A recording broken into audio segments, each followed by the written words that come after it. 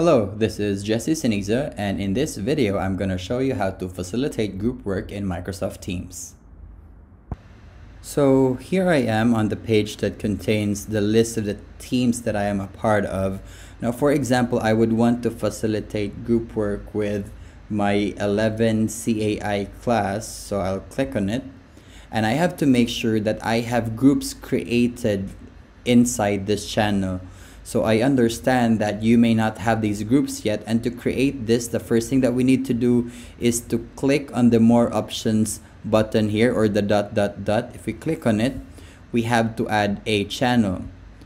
Now on this box, the channel name, so since I already have group 5, so I could name it group 1, but in your case you could name it depending on how many groups you would want.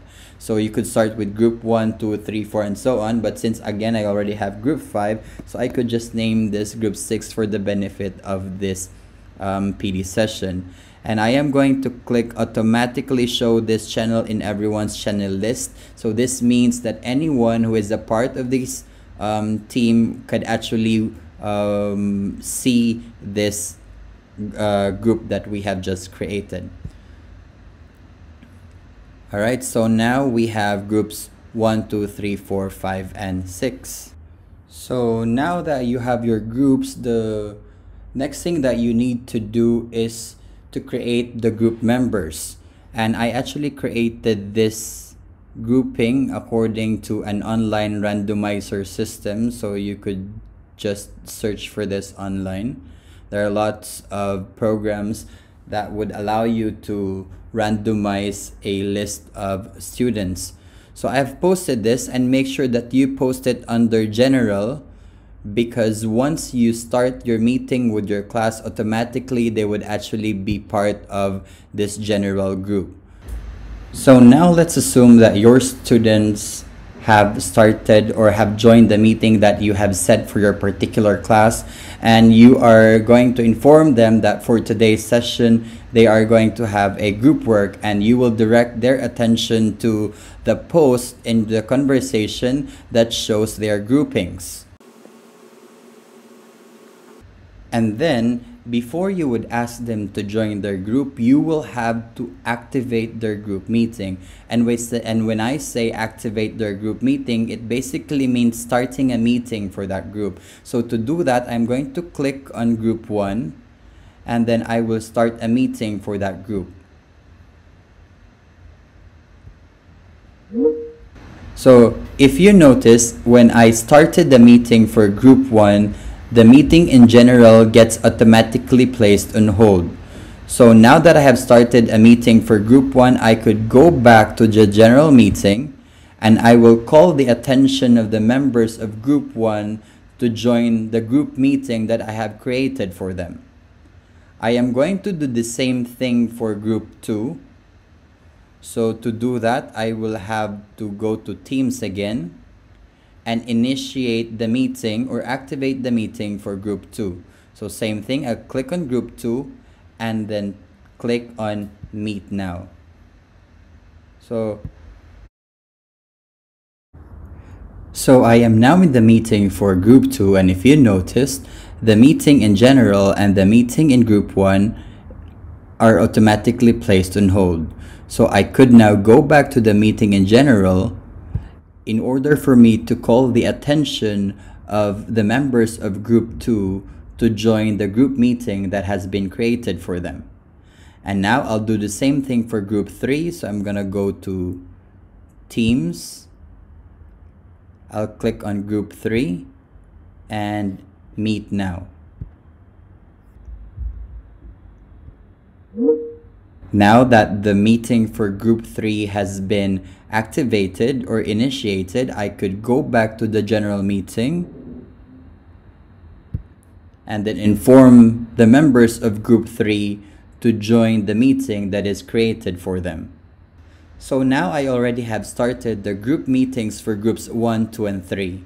Observe what's going to happen if you are going to start the meeting for group 4. So I'm gonna do the same thing, group 4, and then click on meet.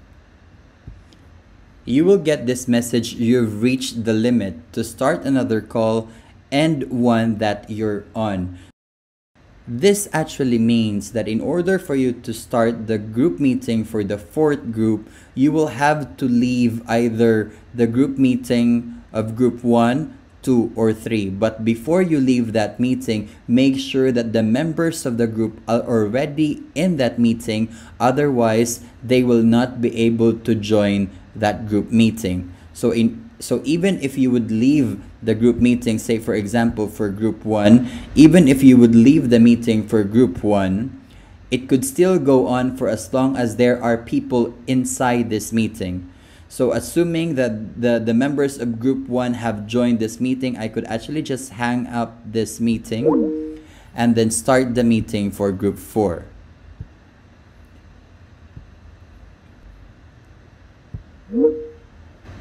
Now, the meeting for group 4 has been initiated, and I could again go back to the general meeting and inform members of group 4 to join the group meeting that has been created for them. Now, if you initiate the meeting for group 5, you would still get the same message saying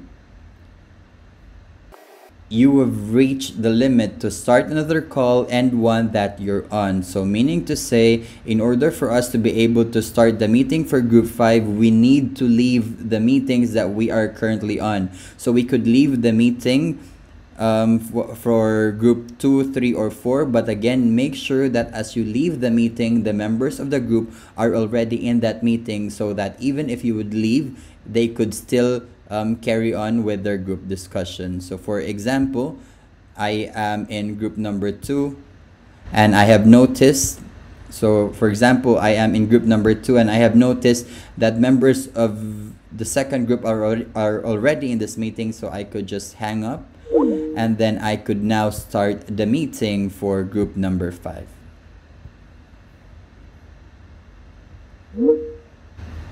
Now that you have started the meeting for group number 5, you could go back to general and then inform them that members of group 5, you could now join the group meeting. And then, now that you have these groups placed on hold, you could actually just switch from one group to another to listen to the discussion of the members of that particular group. So now I'm in group 3. If I'd want to go to group 4, I could just click on play or resume. Then I'll be part of group 4 and be able to hear their conversations. Now, if you notice, I don't have groups 1 and 2 here. So what you need to do, you could just leave one of the groups. For example, I am now in group number 5. I could leave group 5 and then I could join the meeting that is currently going on for group number 1. Even if you leave that meeting and others are still on it, then you could actually still join the meeting. So that's how you could go from one group to another. On the next part, I'm going to show you my setup as I do group work with my students. So I usually have my laptop and my iPad being utilized at the same time. So this is my current setup for a group work that I did with 11 CAI. So on the left, this is actually my group 5, and this is group 4. So on my laptop, I have here the general meeting. So in the event that any group needs my help, so they could just put their group meeting on hold and they could talk to me on the general meeting. I could also easily switch from one group to another, just like here. Let me change this. I'll put this call on hold and I could join a different meeting. So I could join in group 2, or let's say group 3.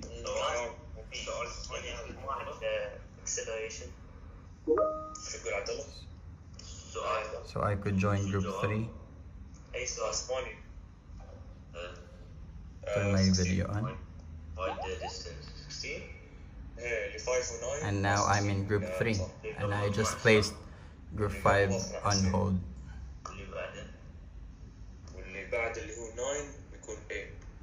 Alright, so